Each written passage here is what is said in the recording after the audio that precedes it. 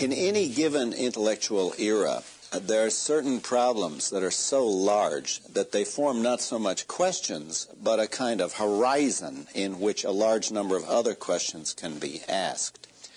These problems are few in number, and they tend to be so big that they're the kind of thing that you can go through a university for 4 years and never be told that it is a problem. In any case, I think the number one problem in our era could be expressed as follows. How do we get an account of ourselves as conscious, mindful, free, rational beings that we can make consistent with our conception of the rest of the universe as consisting entirely of mindless, meaningless, physical particles in fields of force? How do we reconcile, how do we make consistent what we know or think about ourselves with what we know or think we know about the rest of the universe? Now, this larger horizon manifests itself in a whole lot of specific questions that I'm sure you'll be familiar with. What exactly is mental illness? How does mental illness relate to physical illness? What kind of sciences are the social sciences? How do the social sciences fit in with the natural sciences? And more poignantly, how come we don't have the kind of progress in the social sciences that we've had in the natural sciences? How come so many of the social sciences are so boring, to put it more pungently? And then there are a whole lot of other things. What is the nature of the human mind? And how can we study the human mind? What's the best way to study the human mind? All of these are subsidiary questions within this larger question. The larger question is the central question in what is called the philosophy of mind. And these lectures are going to be about the philosophy of mind. Now, I hardly need tell you that at the present time, the dominant view in the philosophy of mind is that we've really got a solution to these problems. We've got this wonderful, magical, technological device that provides us with precisely the right model for ourselves. It's the computer. We are all digital computers, and our minds are computer programs. On this view, which I've baptized strong artificial intelligence, the mind is to the brain as the computer software is to the computer hardware. Now, later on, I'm going to have a great deal to say about that theory, but in this lecture, we're going to discuss the historical background of our present situation. How did we get into this situation? And I'm going to start with the works of René Descartes, a French philosopher in the 17th century, born in 1596, died in 1650, and one of the dominant intellectual figures, not only the 17th, but of really succeeding centuries. The 17th century was a century of genius. A great deal of our most fundamental assumptions and conceptions about ourselves and about reality come from the 17th century. Now, why was Descartes so important? Well, Descartes articulated a crucial distinction that's still with us. We think of it in common sense as the distinction between the mind and the body. And we tend to think of ourselves as consisting of two parts, a mental part and a physical part. Now, all of that is very much like Descartes and heavily influenced by Descartes. Descartes didn't, of course, invent this. I mean, this idea goes back to the Greeks, but it was the Cartesian formulation of this in the 17th century that has been so influential for subsequent thinking. And it is an oddity, I think. When I teach these courses in universities and I lecture on these subjects, I'm always struck by the fact that most of what I have to say and most of the debates would be completely intelligible to Descartes. I think he'd have no difficulty understanding the issues in the way we pose them because we're essentially using his vocabulary. So let me tell you a bit about his doctrines and how they have fared in the centuries after his death. Descartes thought of the universe as dividing into two types of entities, mental entities, or minds, and physical entities, bodies.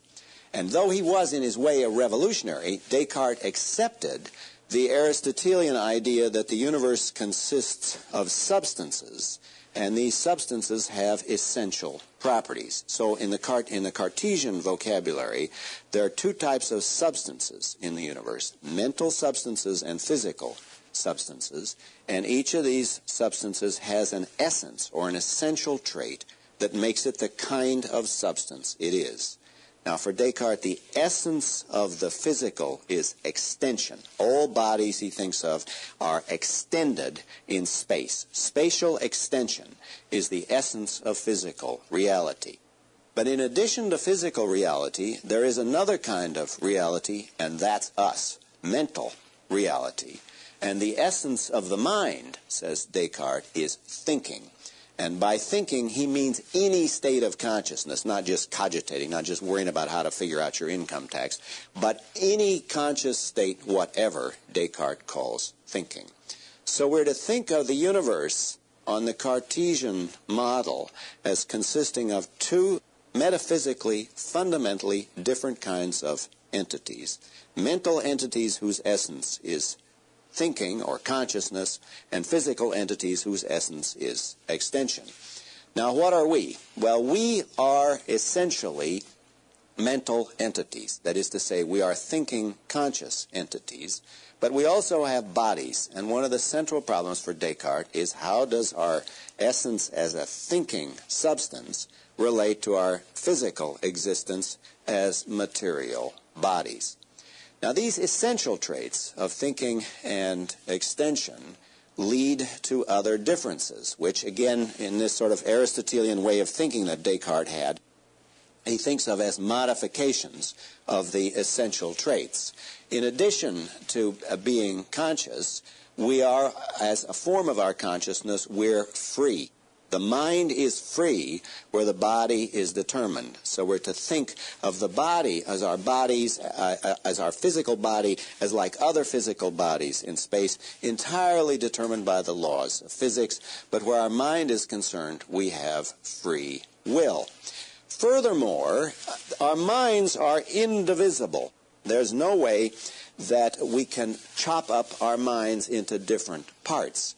Whereas bodies, our bodies or any other physical body, says Descartes, is divisible. It's infinitely divisible, in fact, according to him.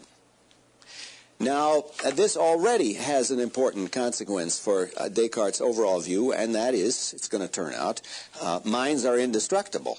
Bodies can be destroyed, but the mind or soul is indestructible. The mind is something that cannot be destroyed by physical forces because it's not a physical entity. Minds are eternal, or in the Christian terminology, the soul is immortal. Furthermore, there's a special relation, a special knowledge relation that we stand in to our own mind, which is quite different from the sort of knowledge that we can have of physical reality.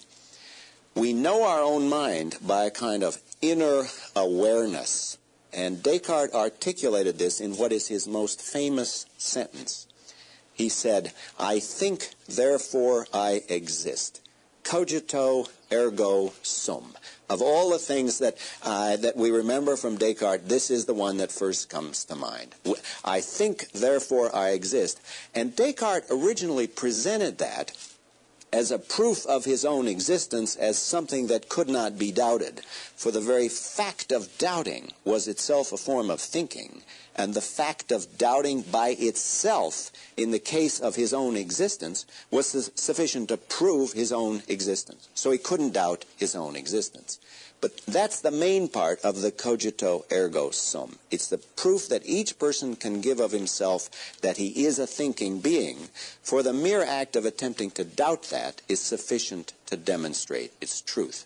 But there's another aspect of the cogito which follows from that, and that is that each of us is aware of ourselves. Each of us is aware of himself or herself as a thinking being by a kind of immediate, unmediated, non-inferential awareness. We know with certainty about the contents of our own mind by the act of cogitation, by the act of the cogito, by the act of I think.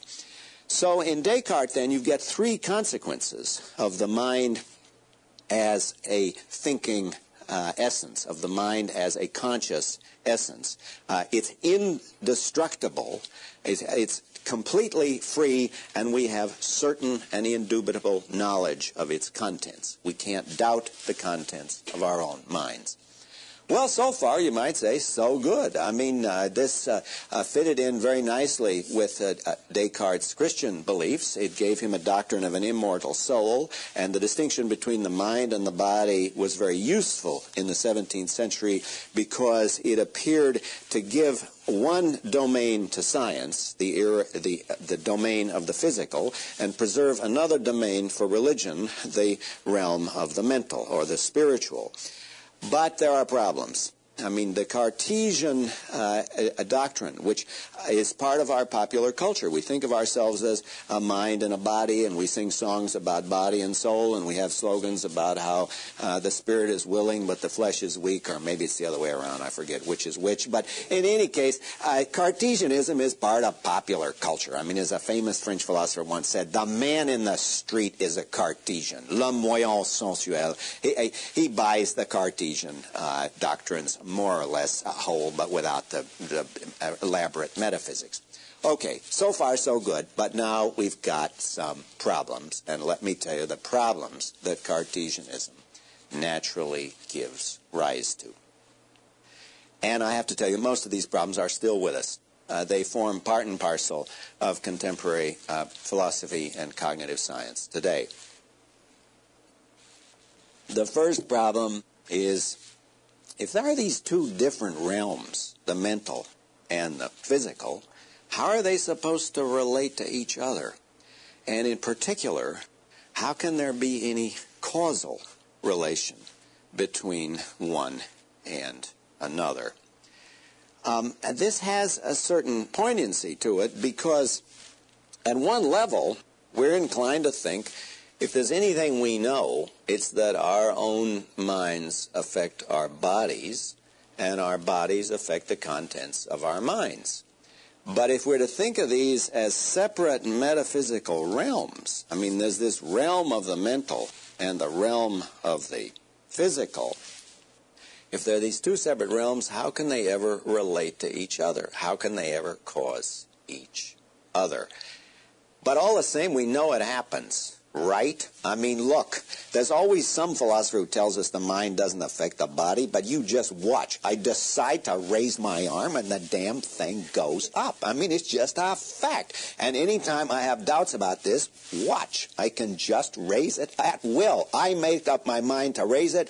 That's a mental event, goes on in a mental realm, and that damn thing keeps going up. You can get a tired arm if you think about Descartes long enough. And it works the other way, too. I mean, I hit my thumb with a hammer. It's just a physical event in the physical world. I mean, it's just an any old thumb and any old hammer. But all the same, something happens, right, in the realm of my mind. I feel a pain. It isn't just, well, there was this physical transaction. There was indeed. But on the other end of the physical transaction, something happened. It hurt. I felt it hurt. So we know that there is a causal connection. But in Descartes' terms, where you have two different kinds of things, it's very hard to see how there could be a causal connection.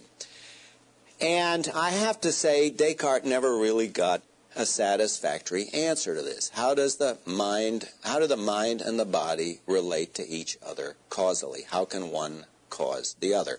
This, by the way, has come to be called the mind-body problem. When people talk about the mind-body problem, well, in large part, they don't know what they're talking about, but insofar as they do know, this is it. How can there be any causal connection between the two?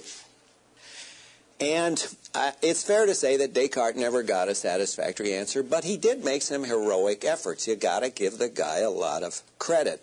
He went down to the morgue in Paris and cut up cadavers to try to figure out, well, where's the point? I mean, I got a soul in here, and I got a body out here. Now, where does the soul latch on to the body?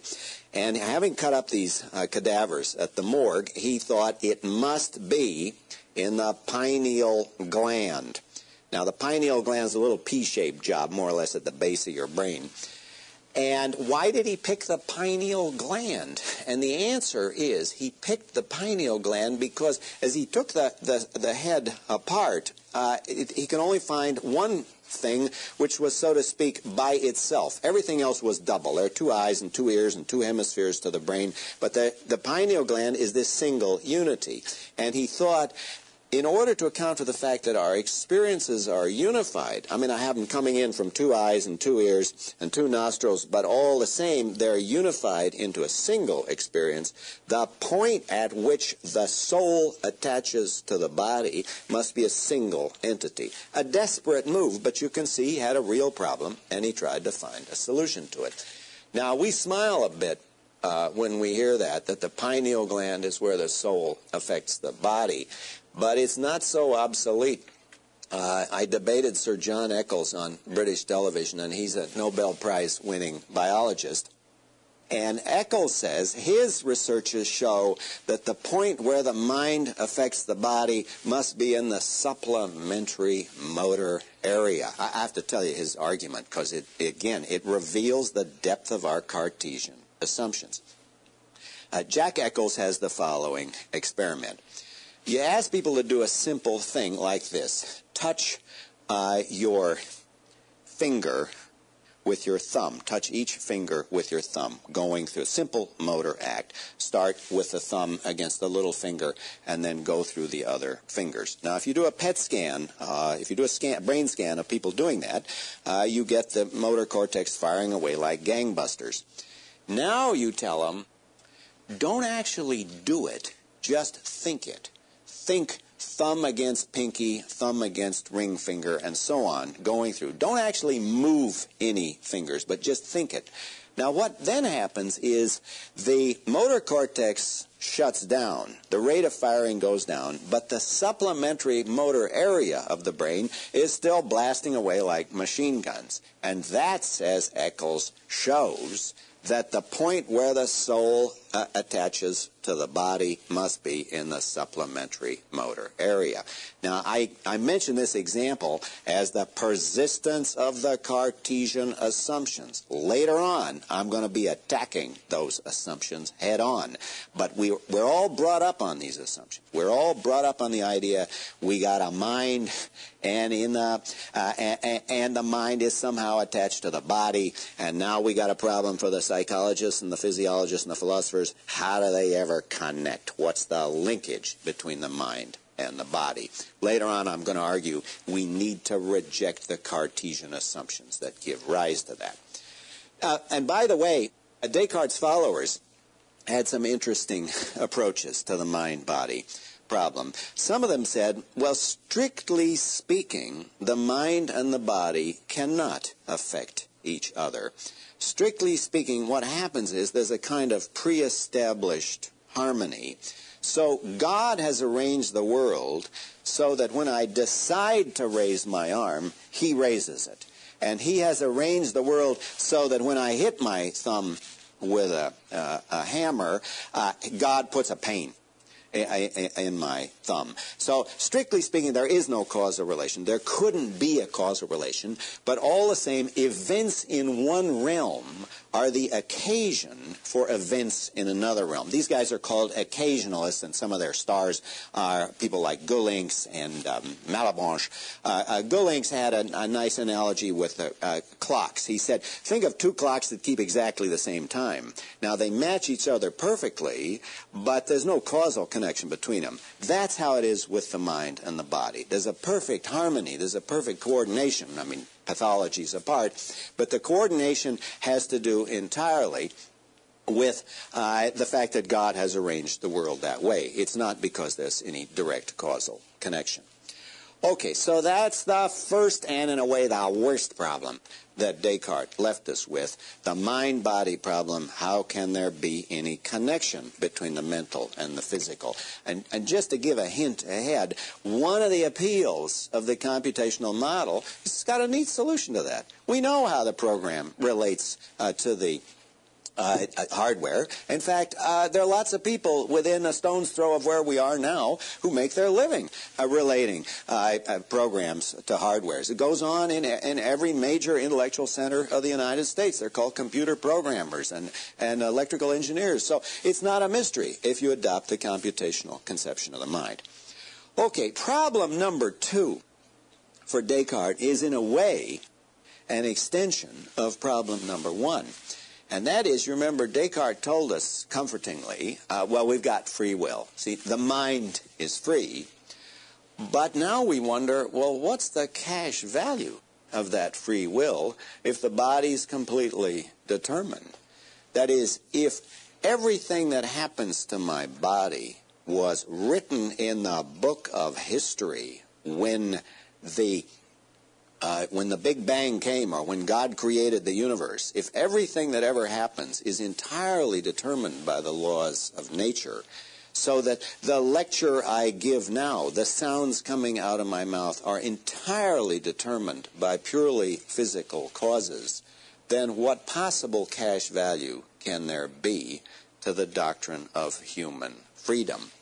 And in the most poignant version of this problem, the doctrine would be, essentially, minds don't make any difference to the physical world. They can't make any difference to the physical world because they're not physical. They're this sort of extra stuff tacked on. And there's a name for that view. That view is called epiphenomenalism. And the idea is that the mind, mental states, consciousness, though they do really exist, they have a kind of honest-to-John existence.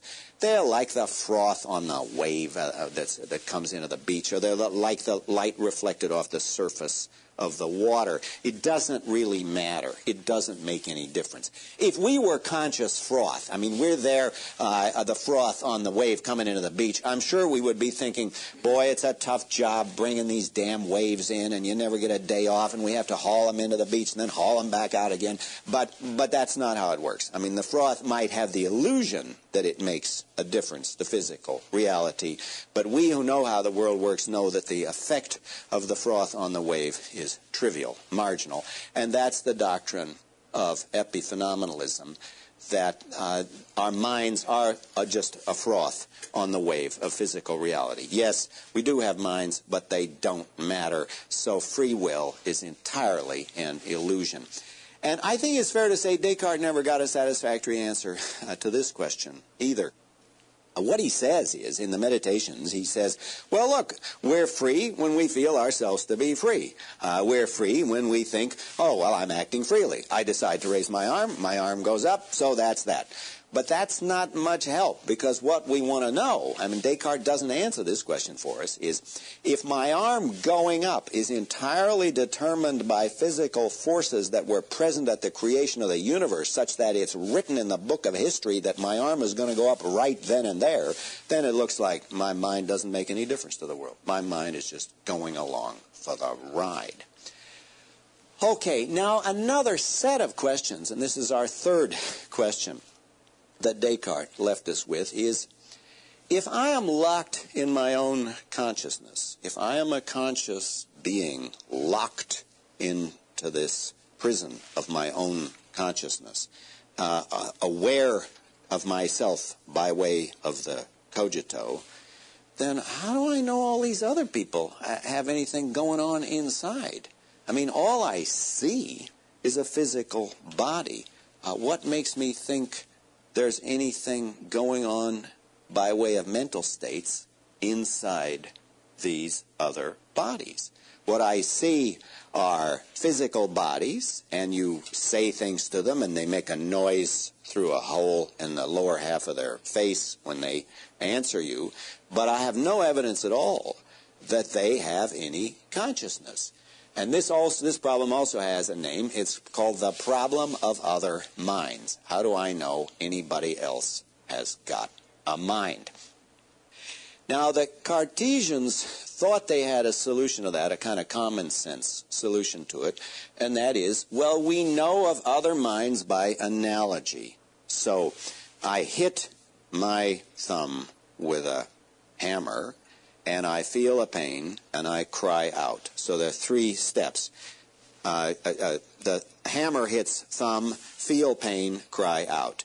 Then I hit your thumb with a hammer, and you cry out. So I infer, oh well, by analogy, then there must be this conscious state going on inside. You must be feeling a pain just like me.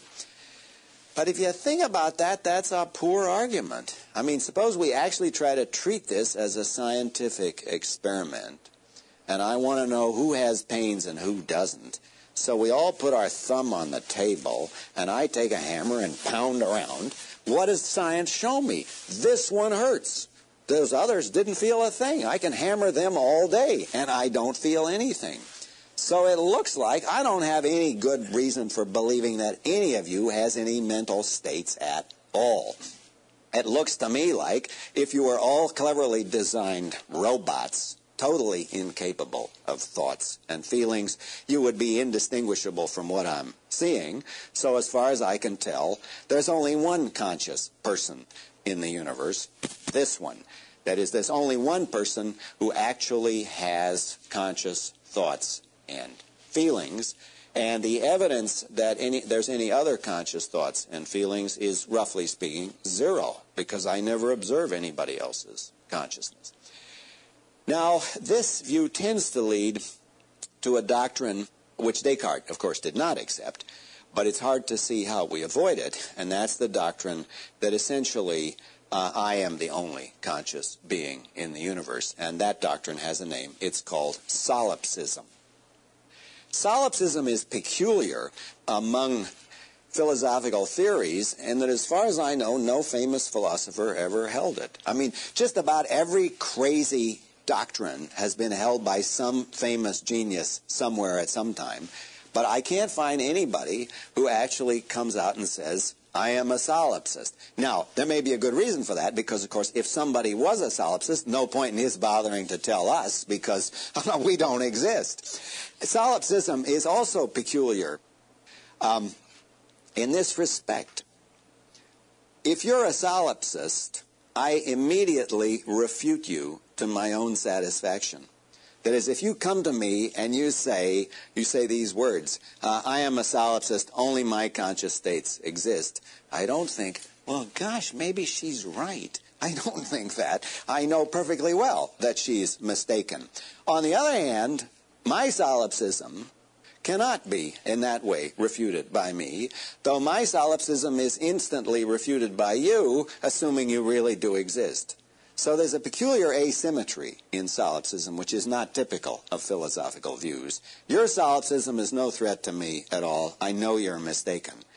My solipsism, on the other hand, cannot be similarly refuted by me, but can be refuted by you on the daring assumption that you really do exist. I said a minute ago that I couldn't think of any actual solipsists. Bertrand Russell reports one case. You got to be careful about Russell in these matters, but in any case, here's what he says. There was a famous logician, Christine Ladd Franklin, who was the first woman PhD in philosophy, I think the first woman PhD in the United States, and a very brilliant logician.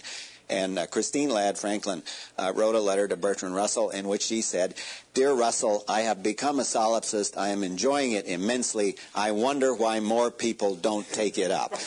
And this is the problem that solipsists always have. It does seem to be self-refuting. Okay, well, now we got 3 problems with Descartes. We got the famous mind-body problem. My students like to call it the mind-boggle problem. We've got a problem of freedom and the problem of other minds, but it gets worse, or at any rate, it doesn't get much better in the immediate future. It looks like just as we had skepticism about other minds, how do I know that other people have minds at all? So there's going to be a problem about knowledge of the external world. That is, how do I know there are material objects out there? How do I know there's a physical world out there? Because remember, on the cogito, all that I'm ever directly aware of are the contents of my own mind. All that I can ever actually directly perceive are what's going on inside my own mental space. Now, this is a peculiar doctrine of perception, and Descartes hardly bothers to argue for it because he thinks it's obvious, but I want to call your attention to how special it is.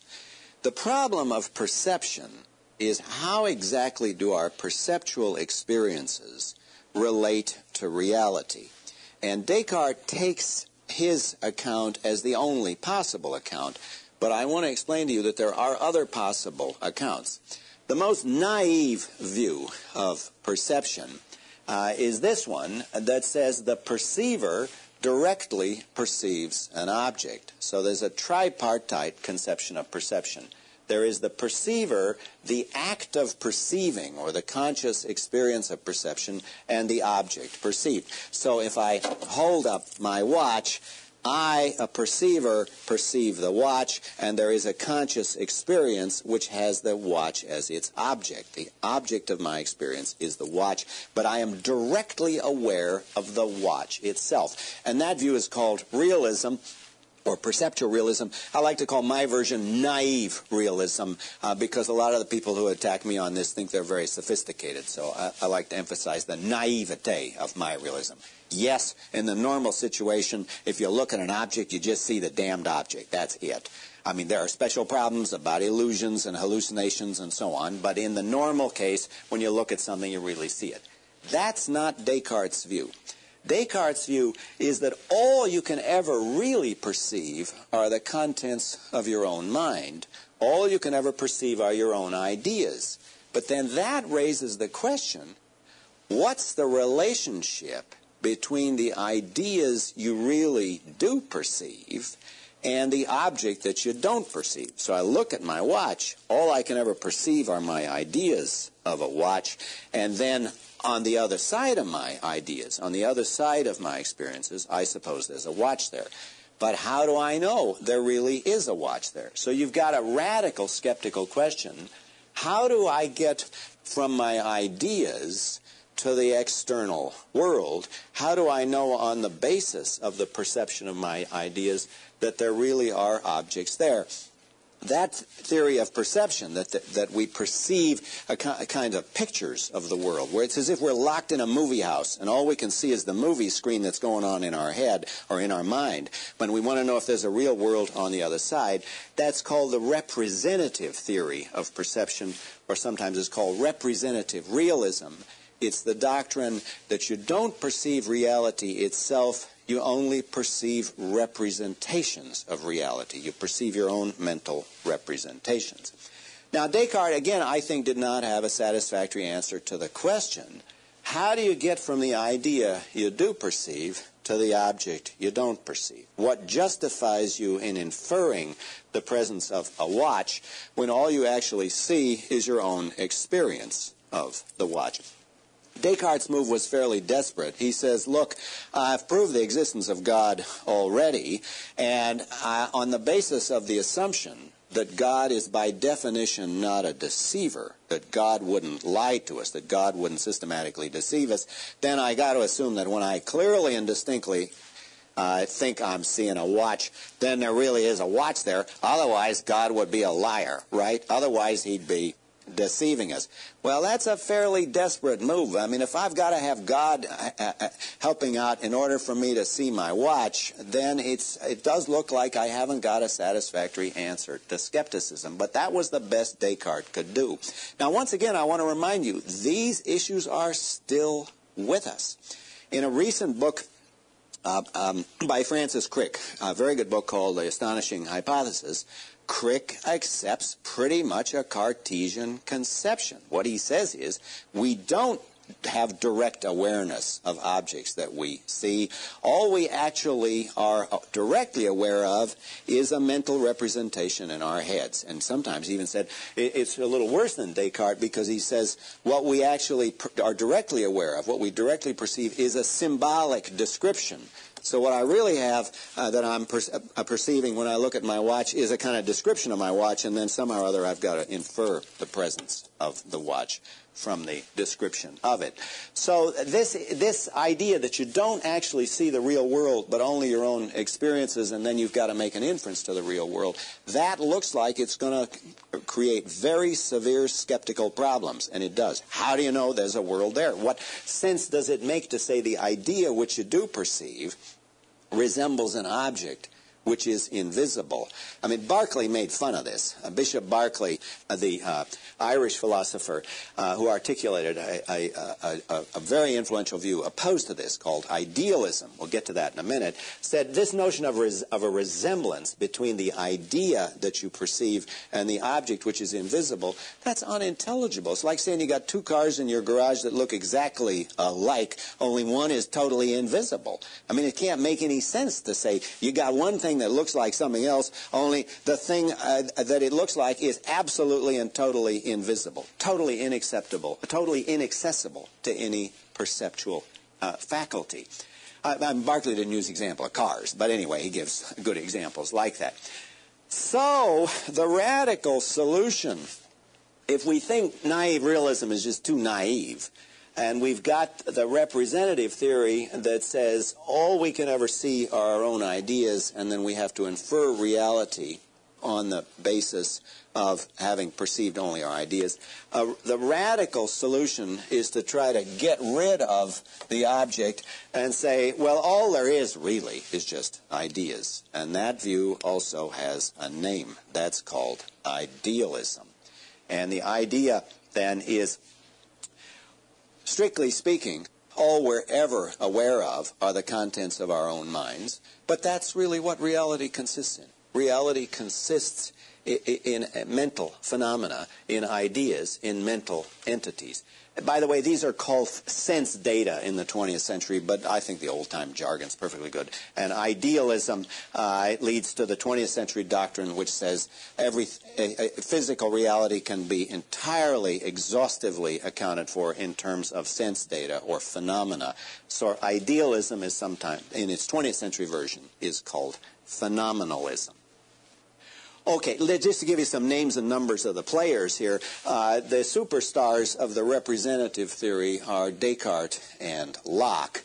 The classical idealist is Berkeley, though I think if we read Hume carefully, we can see he's committed to it, though he's, as is usually the case with Hume, he's ironical. And the most influential idealist was Hegel. And then, of course, we have special problems with Kant, which I may mention later on. In any case, now we're going through the Cartesian problems, and we've so far got 4 serious problems that he hasn't got an answer to. They are the interaction between the mind and the body, the nature of free will and epiphenomenalism, the problem of other minds, and the problem of skepticism about the external world. Now, there are 2 other problems in Descartes that I want to mention. They're less important than these 4, but still, I think they're revealing. I mean, the fact that he had these as problems, I think, tells us that there are some really serious difficulties with his theory. One is the problem of sleep. Descartes, you remember, says minds are always conscious, and we are essentially a mind. So if we should stop being conscious, we would cease to exist, because that is our existence. Our mode of existence is thinking or consciousness. Well, how's he going to account for the fact that pretty much every day we have long periods of unconsciousness every time we go to sleep? And his answer, I think, is revealing. He says, you're always dreaming a little bit. You got to have some little bitty dream going on. Now, that's a pretty desperate speculation, but there is at least a certain amount of a fragmentary psychological evidence for it. When they do these unfortunate experiments on their freshmen and they make them sleep with all this apparatus on them, whenever they wake them up, the kid will always report there was some dream going on. Even when they're not in REM sleep, rapid eye movement sleep, you get some report of a dream. Of course, I don't believe Descartes is right that there is no such thing as a state of total unconsciousness.